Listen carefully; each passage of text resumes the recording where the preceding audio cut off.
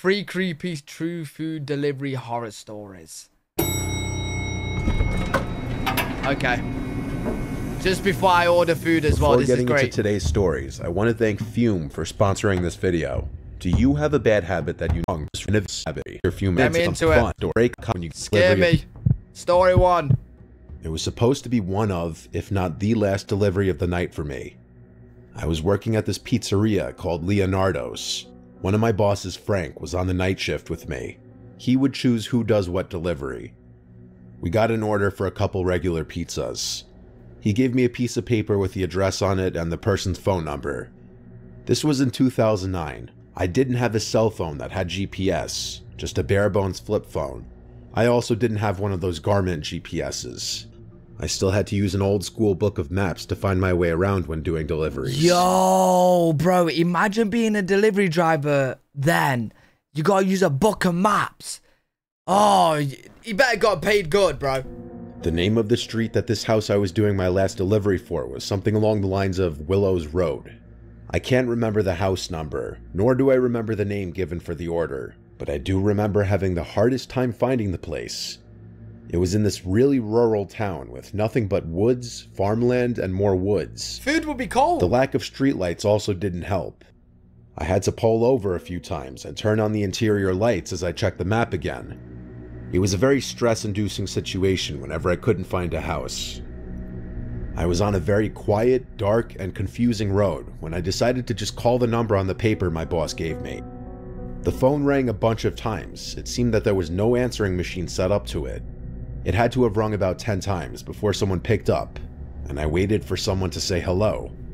When no one did, I said it, and then a voice on the other end said it back. It was a low, deep, yet soft voice. Weird. I said, "This is the pizza guy. I'm just having a hard time finding your place." He explained that his driveway was easy to miss and looks like just a dirt trail. He talked in a very slow, monotone voice as he described the surroundings of his driveway to help me find it, and eventually I did. I turned my car onto this pretty narrow dirt path. It was definitely easy to miss. It took about 30 seconds of me driving slowly and carefully up it until I saw this small, one-story house come into view. Okay. There was a faint orange glow from inside the house that could be seen through one of the windows. I parked my car next to the only other vehicle in sight, this jalopy of a pickup truck. I grabbed the 2 pizzas from the passenger seat and walked to the front door of the house. I looked for a doorbell, couldn't find one, so I knocked on the door. I heard muffled music from inside the house. Then I heard footsteps approaching the door, stop, and then after maybe 10 seconds, the door cracked open, and I saw a quarter of someone's face. I literally could just see one of their eyes peeking out at me. Weird. I nervously said, "Hey, you ordered the pizza, right?" The guy said, "Oh yes, the pizza." I recognized the voice from the phone call from before. There was a weird pause. I didn't know what to say, except for, "Do you have the cash?" He said, "Yes, let me go get it." He walked away from the door, and I heard his footsteps move to another room.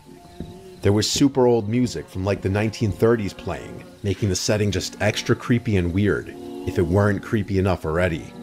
Then the door started slowly inching open on its own, revealing more and more of this dimly lit room. Everything about the interior of this place seemed super old.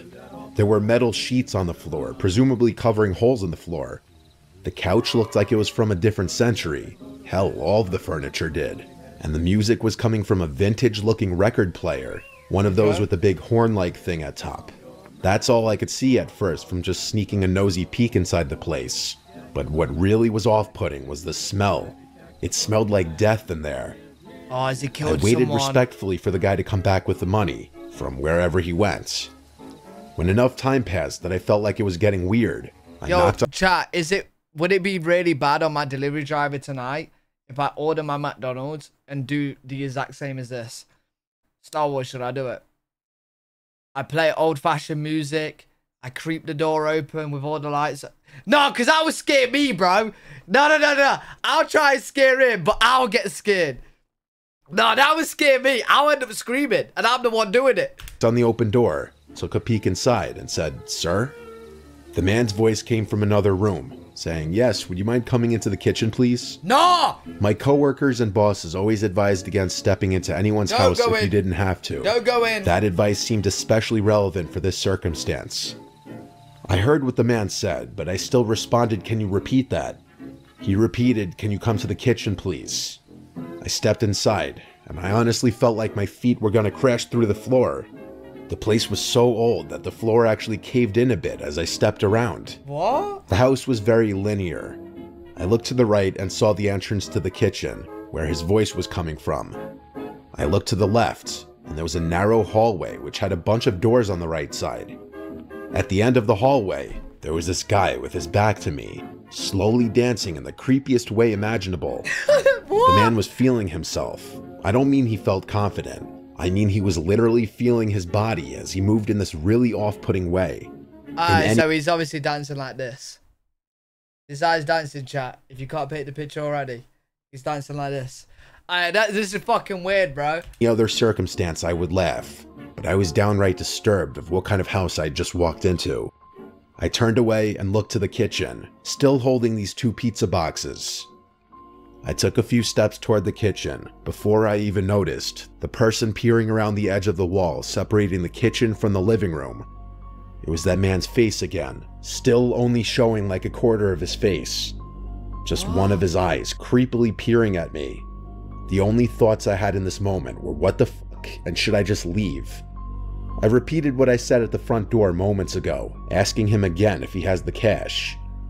The man didn't respond. He started to just giggle, or I don't even know what I'd call it. Yo. Bro, this is creepy, bro. Fuck the cash. I'm gone. Keep the pieces yourself, pay for them yourself, and treat yourself to go. Go, bro. This is weird. Because the laugh was so deep in pitch, but it was so subtle and soft.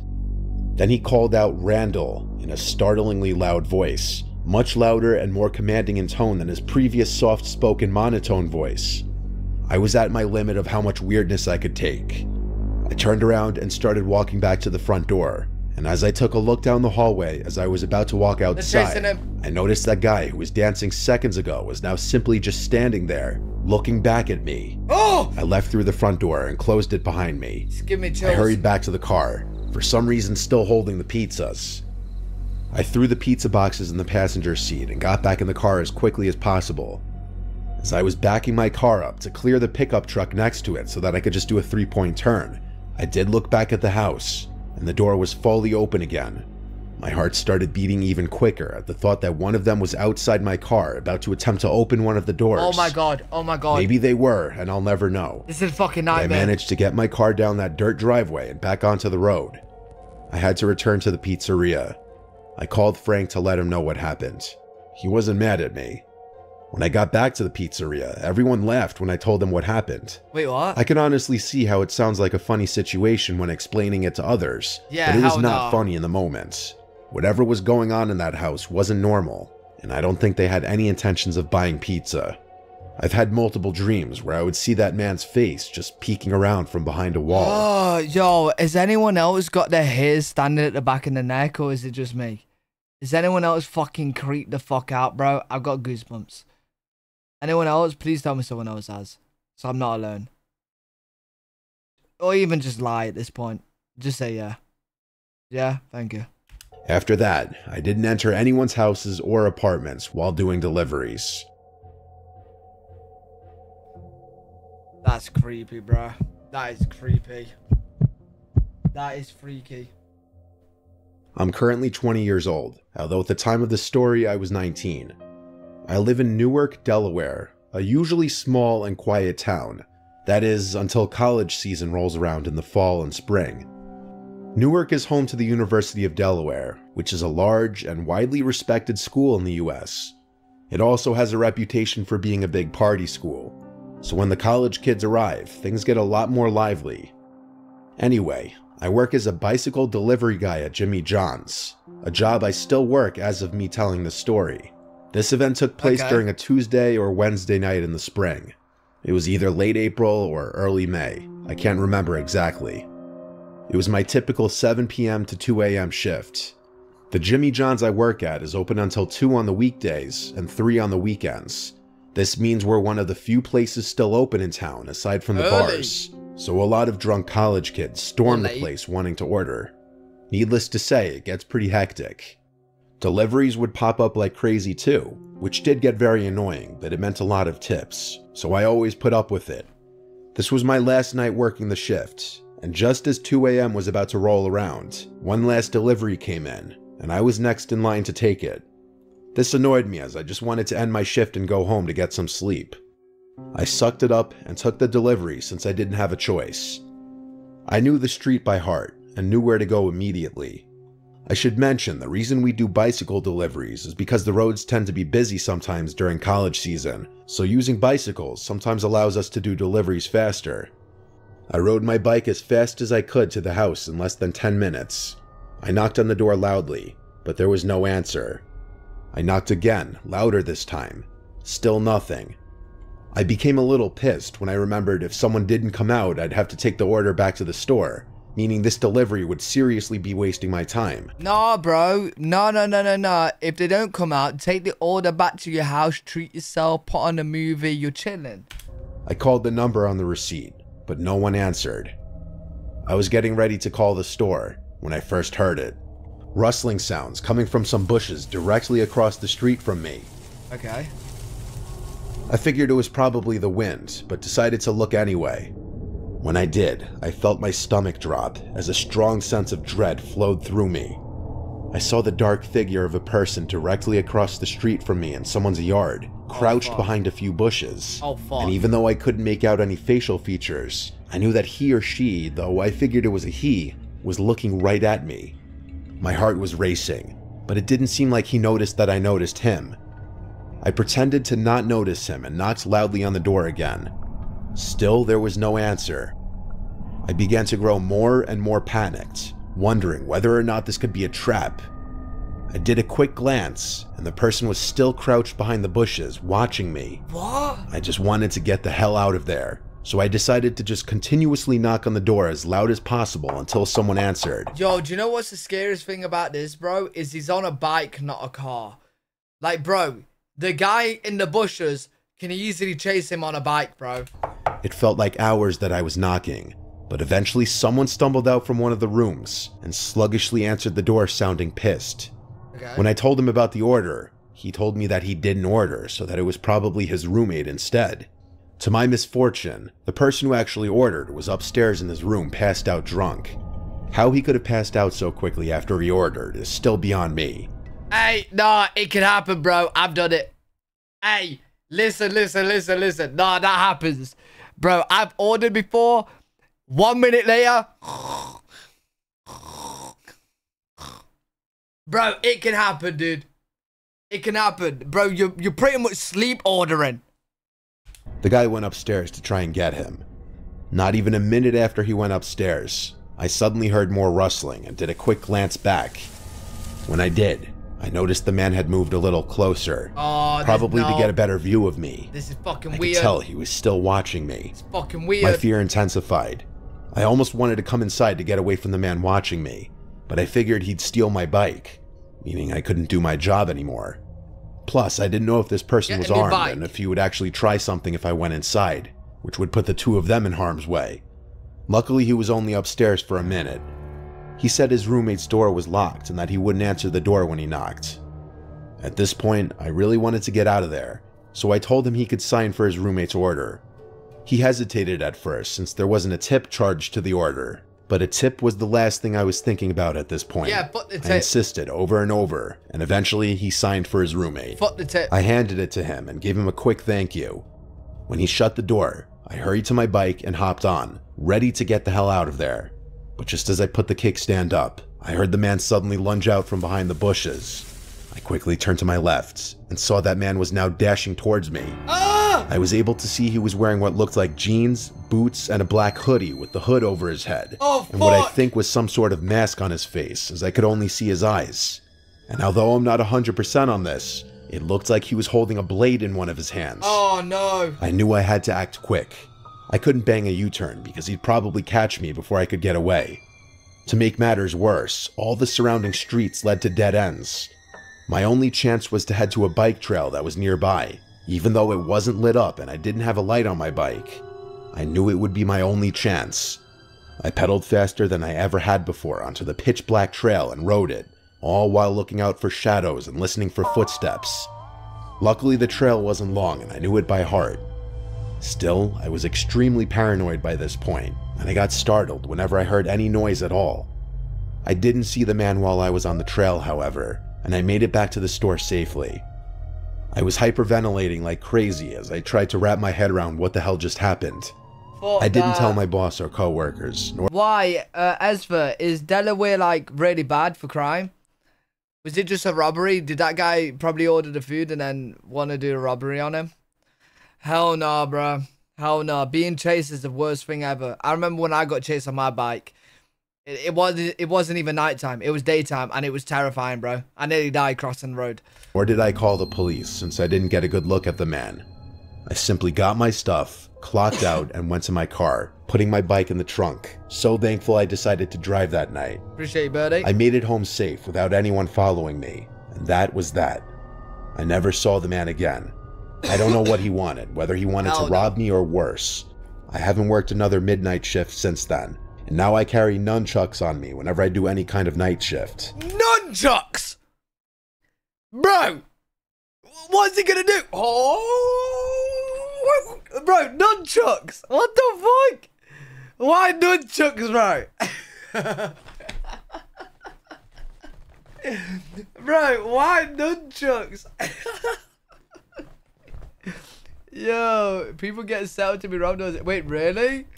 Newark isn't known for being a dangerous town, so the fact that this happened here truly showed me that anything can happen anywhere, to anyone at any time, no matter how safe or dangerous the area may be. You may as well have throwing stars, bro. Bro, what? Ninja Turtle. I used to deliver for Uber Eats. I was having trouble paying off my student loans, so I was hustling to make whatever cash I could. I still lived with my parents at the time. It was late at night. I was picking up an order from some fast food place in Wilmington, North Carolina, and delivering to some house about 20 minutes away.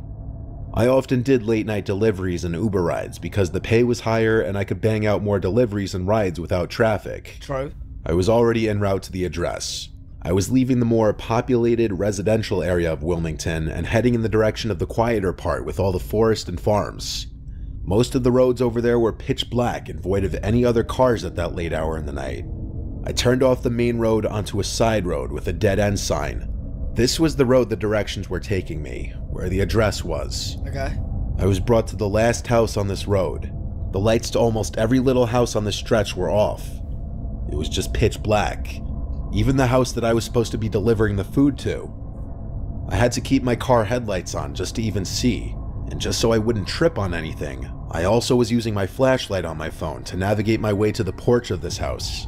Yo, already, bro, even without knowing, if I was a delivery man, right, and I was going to a house in a dead end, I would automatically, before getting out, turn my car around.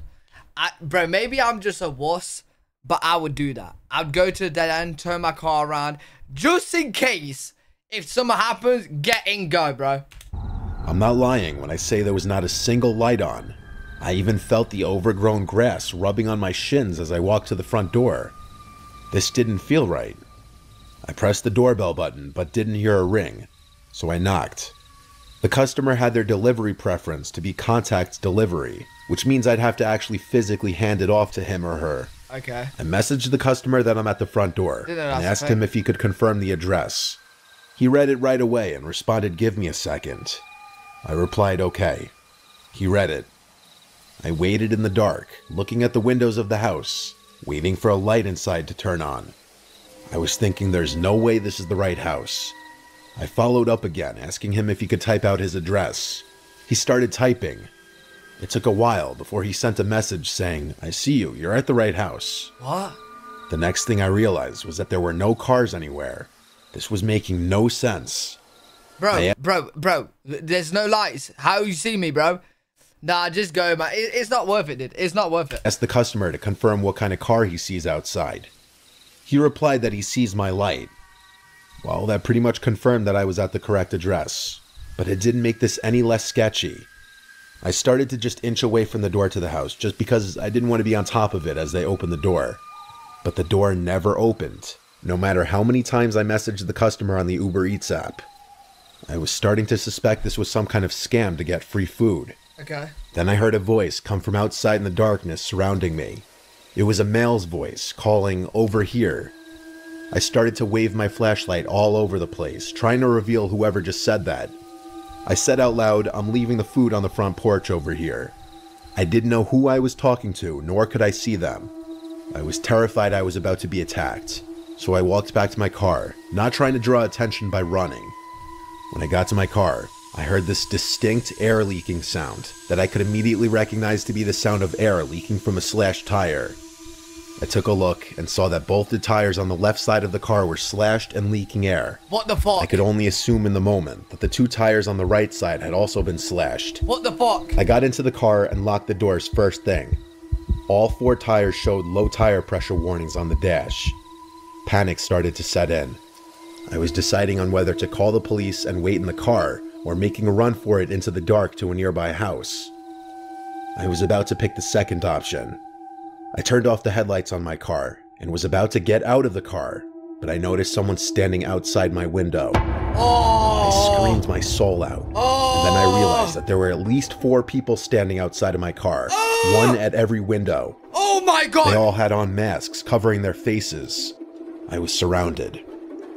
One of them yelled at me to get out of the car now. This is a fucking nightmare. I didn't know if one of them had a gun or not, and I knew that if they did, by the time I turn on the car and attempt to drive away with 4 flats, I'd have been shot dead already. I yelled through the window asking if they're just looking to rob me, and one of them said if I gave them everything on me, they'd let me go. I agreed to do so and unlocked the door.